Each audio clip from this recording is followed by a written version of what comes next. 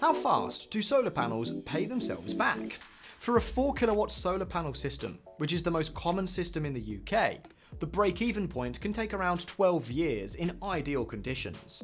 That's less than half of a typical system's lifespan. But how do you calculate this for your specific situation?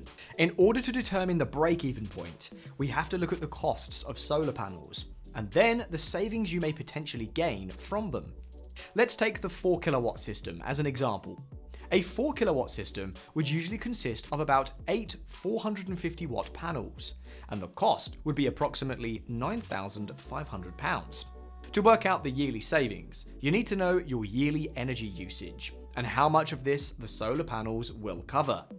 An average 4-person household in the UK would typically have yearly energy usage of 2,700 kilowatt hours, while a 4 kilowatt solar panel system would generate about 3,400 kilowatt hours per year, so it would cover the whole energy usage.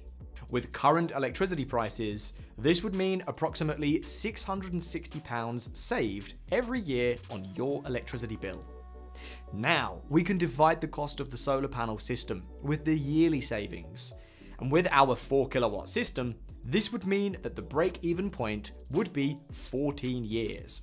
However, this is before we take the smart export guarantee into consideration. The SEG allows you to sell the excess electricity to the national grid. The tariff varies, so let's use an example figure of 5.5 pence per kilowatt hour.